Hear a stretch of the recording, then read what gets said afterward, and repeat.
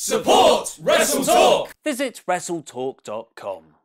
Hello and welcome to the WrestleTalk News. I'm Ollie Davis. Obligatory visit WrestleTalk.com plug at start of video. I was meant to change the word. Well, last night sure was more Rumble than ever, with both the men's and first ever women's Royal Rumble matches taking place. Oddly, however, the pay-per-view closing angle and biggest mainstream talking point coming out of the show was a WWE debut not in either Rumble match. The Jacket, Ronda Rousey joining WWE. If you were taken aback by Ronda's rather large coat during her Asuka stare down, there's actually a heartwarming wrestling reason behind it. As ESPN's Ramona Shelburne pointed out, the jacket Ronda Rousey is wearing at the Royal Rumble was Rowdy Roddy Piper's jacket. His son gave it to her beforehand. And Ronda's rowdy jacket wasn't the only thing keeping her WWE appearance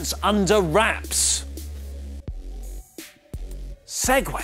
As both her and the company went to great lengths to cover up the surprise. As of Saturday, Ronda was actually in Colombia shooting the action movie Mile 22 with Mark Wahlberg, even posting photos on location over the weekend. So to get from its capital city of Bogota to Philadelphia unseen, she chartered a private jet while her usual entourage remained in Colombia and her husband Travis Brown stayed home in case anyone was recognized. She then basically stayed out of sight for 24 hours. Ronda revealed she's been undergoing wrestling training at WWE for the last several months, traveling down to the Performance Center at weekends. But what's in store for Rousey's future? ESPN first broke the news, tweeting, UFC's Ronda Rousey has signed a full-time contract with WWE. But what does full-time in WWE mean these days? Is that week in, week out, house shows and all? The occasional pay-per-view and Raw like Brock Lesnar? Wrestle and retire on a yearly basis, Undertaker style? Or get every other Tuesday off for bath time like Randy Orton? Ronda didn't fully reveal how often she'll be appearing on WWE from now on, but she certainly seemed serious about the multi-year commitment when talking to ESPN. This is my life now. First priority on my timeline for the next several years. This is not a smash and grab, this is not a publicity stunt. When I first met with Triple H, I told him there are other things I can do with my time that'll make way more money, but I won't enjoy nearly as much. Now that I realize I really do have this opportunity, I feel like my 6-year-old self would totally kick my ass if I didn't take it. So with Rousey joining WWE now fully confirmed, after months and months of rumors and reports, the next question is, who's going to be her first feud? There are currently two conflicting reports. PW Insider claims Rousey will challenge Charlotte Flair for the SmackDown Women's title at WrestleMania, while Asuka will face Alexa Bliss for Raws. The Wrestling Observer, however, are reporting the current plan for Ronda Rousey's WWE debut at WrestleMania looks to be a tag team match against Stephanie McMahon and Triple H. Apparently WWE are desperately trying to get Rock the Dwayne Johnson to be Ronda's tag partner, but his various movie commitments and the insurance policies studios take out on him in case of injury is preventing him from wrestling a full match. WWE had previously tried to make the Rock and Rousey connection versus Stephanie and Triple H match happen at WrestleMania 31.